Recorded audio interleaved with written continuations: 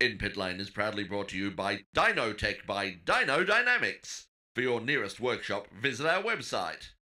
And with the support of the Ramada Resort, Phillip Island.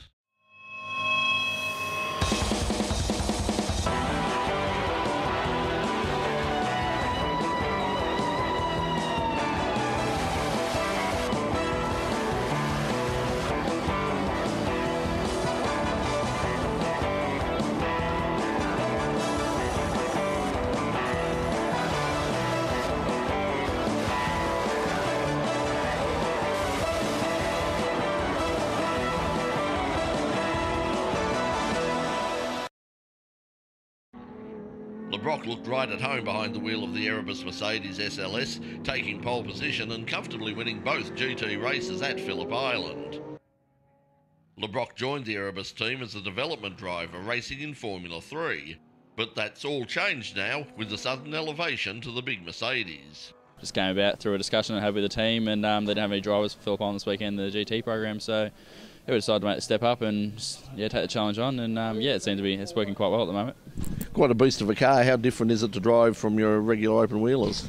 Yeah, it's quite different. I haven't driven something with a roof over my head really like this with a lot of power. So done a few days in a supercar, but it's obviously got quite a lot of aero as well. So it's probably a little bit similar to a Formula 3 in a way, but it's obviously not quite much grip. But it's quite a cool beast. So tell us about the Erebus Academy and how did you get involved in that? I don't know, I suppose it comes down to that thing at right time, right place, and just didn't have anything lined up at the start of the year, and I just went to the guys at Erebus and said, just try and make something happen, and it just came about, and we're just very lucky to be in the program. So you've been running Formula 3, what are your plans with that for the future? I don't think we're going to be doing Formula 3 anymore, we're going to stick to the GTs at this stage, but yeah, we're not sure at the moment, it's all up in the air, and we'll just obviously see how this weekend goes.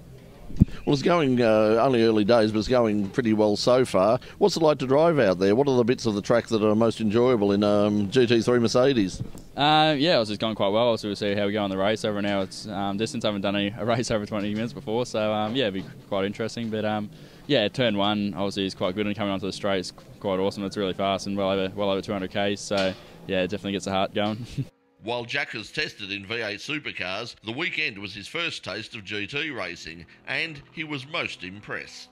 Yeah, definitely. Obviously, like a supercar I've driven, and this sort of bounces around and does its own thing when you go through a fast corner. But these things really stick to the road and do everything you want them to do. And yeah, it's obviously just trying to build up your confidence and try and get the cars to do that. So finally worked that out a little bit yesterday, and just made a few more steps today. So yeah, it's working quite well. With his instant success in GT racing, we asked Jack if he felt he was any closer to that much sought-after V8 Supercar drive. I don't know, who knows? Obviously, it's the goal in the long run, but we'll see what happens. Just keep pressing on and try and keep it going. Has it been discussed at all, the possibility of a long-distance drive?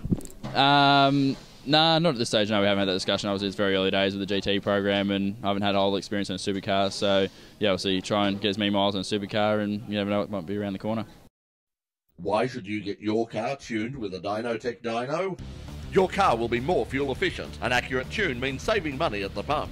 Your car is safe. It never has to leave the workshop to be tested. Increased performance, optimised fuel consumption, and more power. Reduced emissions. Protect the environment by minimising your carbon footprint. To find your nearest Dynotech workshop, go to www.dyno.com.au. Dynotech by Dyno Dynamics.